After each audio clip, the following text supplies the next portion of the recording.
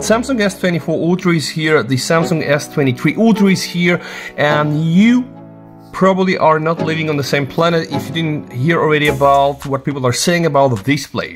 First things first, when the displays are off, well, yeah, the S24 Ultra really has less reflections, and I've shown this also on my other video. This really looks stunning, guys. Now you can also check my unboxing video. This is absolutely the reality, but the second thing that really strikes someone like me, for example, is well, you can hopefully see this.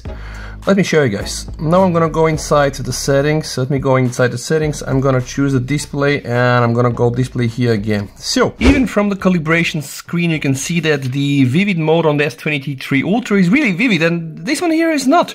Even weirder, when you go to natural light, from natural to vivid, there's almost nothing happening. See here, guys, from natural right to vivid, yeah, you can just see really how the colors pop. And we're used to have one of the best, if not the best, displays in our Samsung phones, because why, of course, Samsung makes those displays. Luckily, there seems to be a workaround, and I'm gonna show this to you in 15 seconds, but take a look, guys, that's a serious thing. People are posting things like ultra washed out colors, 428 replies. People are moving from S23 Ultra to the S24 Ultra. The screen is definitely not as vivid. Some people think that that's a bug, and they think that Samsung is gonna fix it. Some people think it's because the new coating of the Gorilla Armor glass is just like this. It kind of like kills off the colors.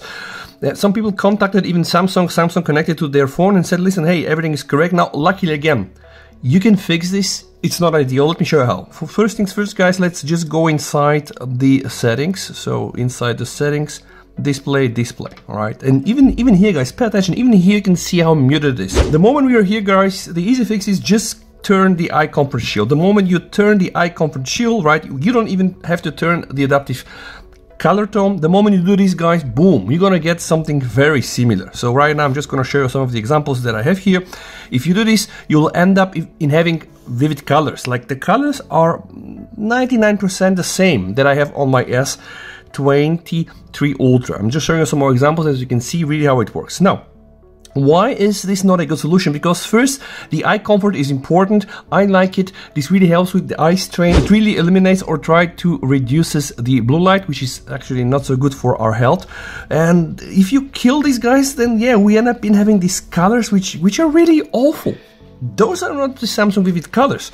So I really hope this is definitely a bug. If that's a bug, then I can tell you I'm really disappointed. If that's not a bug, well, I cannot understand how this can be a feature. Like, why should I go and kill my eye comfort shield to just get a vivid color, but then also expose my eyes to blue light? This doesn't make any sense. Let me know what you think down below in the comments, guys. Don't forget to sub for the channel for more tips like this. Thank you so much for watching. This is over and bye.